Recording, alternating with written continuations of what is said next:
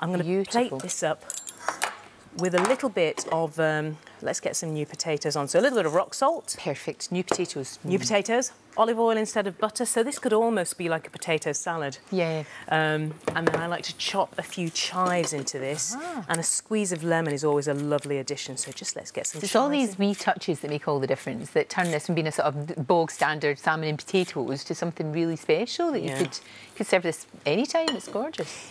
It's very herby, and this is the lovely thing, you know, I've got the girls now growing herbs in pots in the garden because there's just something lovely about reaching into your garden or onto your window ledge and taking something and turning. Makes it very special, doesn't it? Yeah. So we just toss that salad together, essentially. Let us plate up. Excellent. It smells gorgeous. It smells really good. It smells good. I'll be interested to see what you think of the taste. I was surprised with how sweet it was. Yeah. And you realise why they have slimline tonic. And there's must be so much sugar in it. Yeah. So lovely. Okay. And then let me put that there. I love those wee potatoes, and they're right in season now, aren't they? Aren't they? They're always they're a beautiful thing.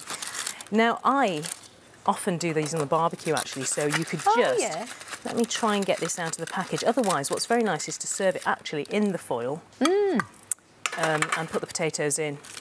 Right, let's pour that over. That's a bit inelegantly done. Looks so good. You're going to get an idea of the flavour. There you Thank go. You so much. This is special. You've got a fork. I have. I have a gin and tonic. Poised.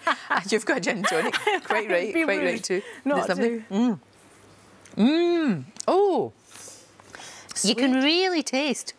It does taste like a gin and tonic. It's amazing. Which is absolutely fantastic.